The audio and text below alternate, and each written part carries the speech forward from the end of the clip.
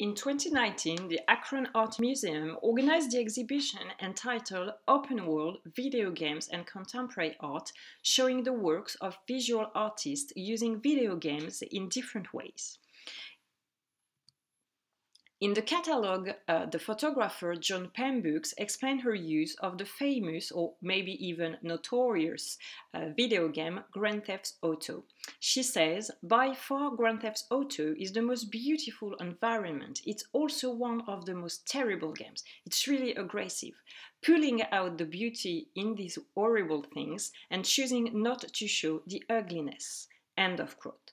Contrary to many artists who are themselves players, Pamboukes actually takes pictures of the screens while others are playing, which leads to digital chromogenic prints that have a soft and abstract aesthetic, almost resembling watercolor or acrylic paintings.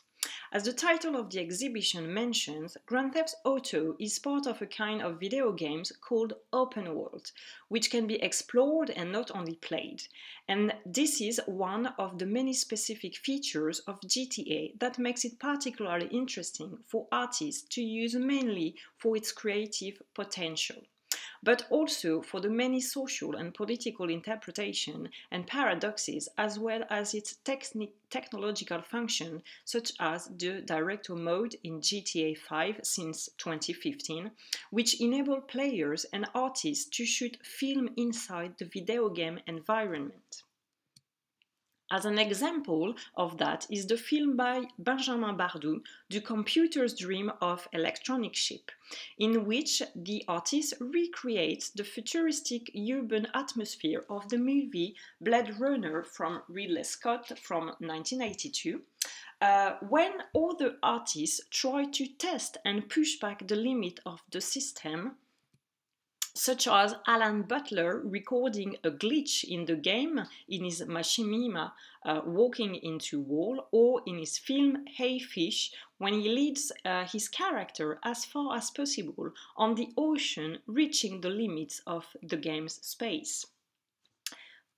Consequently, GTA becomes an artistic medium in itself, taking part in the phenomenon of visual contagion from one media to another, whether it is through the form of hybridization or intermediality. In the framework of this paper, I will address the notion of visual contagion through two types of contagion. The first one being remediation, as theorized by J. David Bolter and Richard Grosing in 1999 in their book Remediation, Understanding New Media. And the second one as a new way of reflection or thinking, as defined by Jussi Parikka in his essay Digital Contagions, and I quote him, to produce new types of contagions of thought within cultural theory and media history, end of quote. In this way, by analyzing the ways in which artists, or as Anne-Marie Schleiner called them, cultural hackers, manipulate, twist, use, and even abuse of GTA to address contemporary issues such as social and political slides, normalization of surveillance, or the flow of personal data, which have led to the notion of gamification developed by game designers such as Jen McGonigal or Jesse Shell, in a positive way, but also criticized by the philosopher and artist Ito Steyer. She explained the new visual paradigm created by video games and the virtual in our daily life. She says gaming has a certain form in which it is organized. It has different levels and a sense of participation. Achievement is very important. You are constantly judged in relation to earning points. I think that's a way many people have learned to understand the world. End of quote. So, let's focus on the way that the use of GTA by artists can interpret the notion of remediation theorized by Bolter and Grozin. Both develop the double logic of remediation linked to, and I quote them, our culture's contradictory imperatives for immediacy and hypermediacy. Our culture wants both to multiply its media and erase all traces of mediation. Ideally, it wants to erase its media in the very act of multiplying them. Some artists interpret that very notion when using GTA to create artworks that remake former works of art. It offers the possibility to reinterpret the game as well as the works of art. This is the case of the previously mentioned artist Alan Butler when he remakes the photographic book of Edward Ruscha from 1963 entitled 26 Gasoline Station in a short eponymous film mixing moving and fixed images created by the director mode of GTA 5. Through the recent medium of video game, Butler reinvents the older media, which is photography. As Bolter and Grozin wrote, what is new about new media comes from the particular ways in which they refashion older media. End of quote. He multiplies the use of different media, video game, photography, or even film, and makes them visible, but at the same time, the video game and the photography disappear through the new film, which creates a direct screening experience, a form of hypermediacy. This type of visual contagion through remediation is even pushed further by the artist in his installation on Exactitude in Science, in which he exhibits side by side the original film of Godfrey Reggio Koyanikatsky from 1982 and his own remake of it in a version totally made by GTA 5, frame by frame. Butler kind of hijacks the different features of the original works and reuses them to highlight the relation between the different media. This is particularly possible thanks to the ways and means of this open world where the artists have almost an absolute sense of the agency and can explore this virtual space through mobility in the environments and diversity of viewpoints. In 26 Gasoline Station, Alan Butler creates not only a copy of the real but a reality in itself through the simulation, when GTA 5 is also a simulation of her own reality. The fictional cities of the game, Los Angeles and Blandy County, have replaced the different cities of Ed Ruscha's road trip through the United States between Los Angeles and Oklahoma City. Concerning the installation on Exactitude in Science, the title is inspired by George Louis Borges' short story from 1946, in which he describes a fictional civilization which would have created a map of its territory to the real-life scale. In this way, Butler places his film as a replica of Godfrey Reggio's film and GTA 5 as a replica of a world. Obviously, Butler is not the only artist who makes such a use of the explorative, creative and technological potential of the GTA series. We can also see this form of appropriation in Philip Salomon's Empire, a remake of Andy Warhol's film from 1964. Solomon totally explored the urban space of the game as Warhol's film focuses on the Empire State Building, filming it from the beginning of sunset until the complete pitch black night. Solomon uses the virtual city of GTA 5 called Liberty City, inspired by the real New York City, and transform it into a quiet, emptied of its characters and players. Contrary to Warhol's 8-hour film, Solomon's video lasts for approximately 48 minutes and focuses on the weather and light changes. If Solomon's work is more of a visual, aesthetic and poetic experience, Some other can be seen as more critical, like the study of perspective by Rock Herms, a reenactment of Ai Weiwei's photographs study of perspective from the late 90s and the beginning of the 21st century, in which the Chinese artists give the finger to the most famous architecture worldwide. Rock Herms questioned the real power of art to be truly subversive and demystifies Ai Weiwei's performance by using the own subversiveness of the controversial video game series GTA. Through those few examples, we have seen how the artist managed to employ the video game, a medium of simulation, in order to create another simulation of its own. As we have just said, the series GTA is highly known for its subversive and controversial features, which is another reason for artists to utilize it in order to analyze its ideology, but more specifically to understand our own contemporary social and political issues and open new ways of reflection.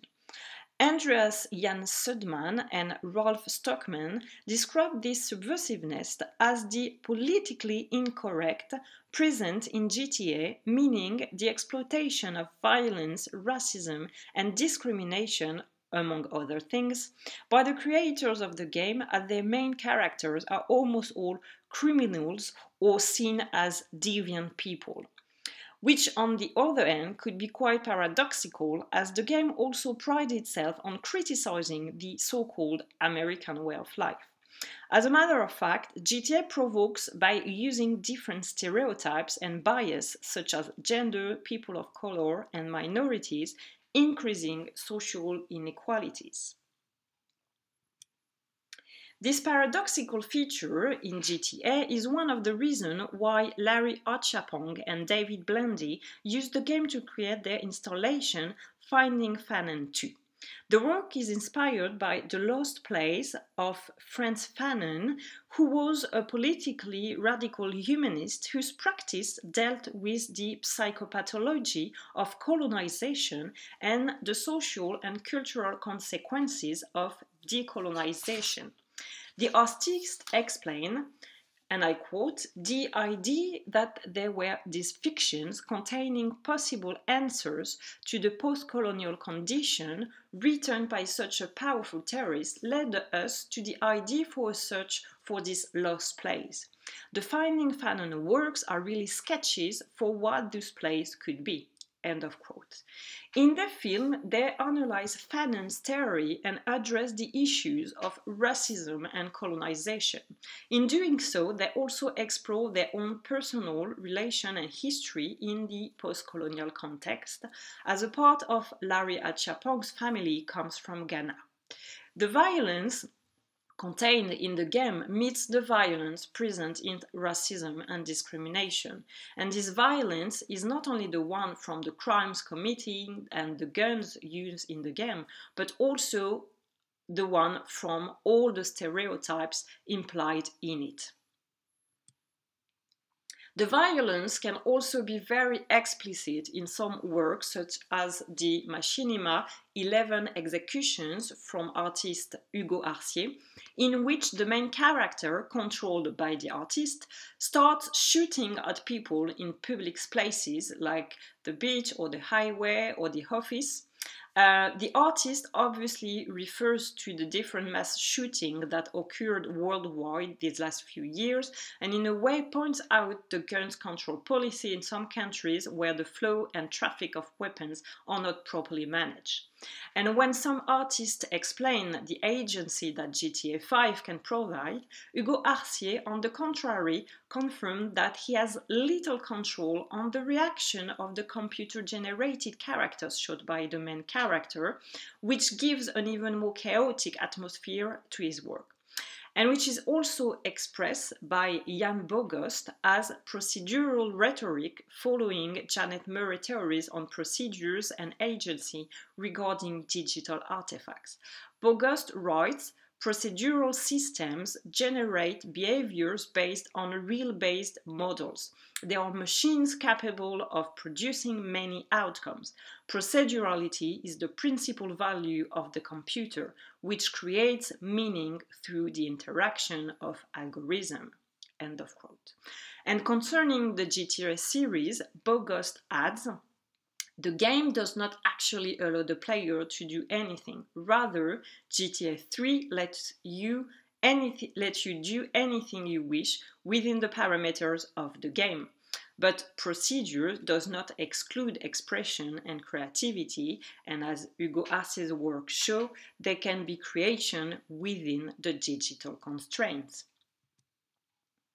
Concerning the GTA series, Alan Butler also addresses social issues within those constraints when using GTA 5 to create his photographic series Down and Out in Los Santos and his film Le Moment Fabriqué. The artist focuses on the non-player character, NPC, the ones that the player cannot manipulate or play with, who are embodied in GTA 5 by homeless people. Therefore, Butler criticizes a real society by using some specific details of the virtual environment, these almost human ghosts who are not essential to the gameplay. By using the photo and the director modes in the game, the artist creates a form of social realism by documenting poverty in the virtual world as well as in the real world, as the place occupied by the NPCs in the game is quite similar to the one in real life, especially when the digital program enabled them to identify to each other and to stay together. The photographs taken by Butler inside the virtual environment are voluntarily spread on social media, such as on Instagram, without any title or explanation, only with hashtags, and they eventually end up being liked by digital bots in a digital space. This space between real and virtual is explained by the artist as a fissure, and I quote, between our digitally mediated reality and the algorithmic and procedural representation of this reality, the fissure in the line between the virtual simulated and the real. End of quote. By using the digital and virtual environment as well as the subversive and controversial features of the GTA series to address some of the social and political issues of our contemporary society, the artist seems to have partially answered the concern raised by Fred Turner, the author of From Counterculture to Cyberculture, when he says in a recent interview, I quote, "When we build a world that doesn't take account of differences, but rather tries to neutralize them in a single process or a single code system or under a single ethical rubric, what you end up doing is erasing precisely the kinds of differences that need to be negotiated." By using, playing, replaying, and remaking the series GTA, visual artists analyze its meanings as well as its technological features in order to understand, criticize, or highlight our contemporary society. They address our social and political issues through a complex and paradoxical video game, the so-called best-selling cultural product in the world. In this way, GTA, but more broadly video games, are mediums which participate to the phenomenon of visual contagion through remediation and appropriation, as well as a new way of reflection for the contemporary images. These contagions from video games to art and vice versa exist through transforming processes, quotations, remakings, etc. It creates a critical address toward current concerns and explores the social, political, and economical dimensions of video games. This contagion is also part of a new history of new media, as Shane Denson wrote. Digital and post-cinematic media technologies do not just produce a new type of image, they establish entirely new configurations and parameters of perception and agency, placing spectators in an unprecedented relation to images and the infrastructure of their mediation. End of quote. And video games are part of these digital media technologies linked to the artistic world as visual artists play games or observe those around them playing, which affect the practice. And we have seen that art can benefit from being influenced by video games through the agency and involvement it provides and the experience and entertainment it procures. Video games change our way of perceiving and experiencing the world through new technological infrastructures in the logic of simulation and immediacy, which stimulates other media aesthetic. Thank you for your attention.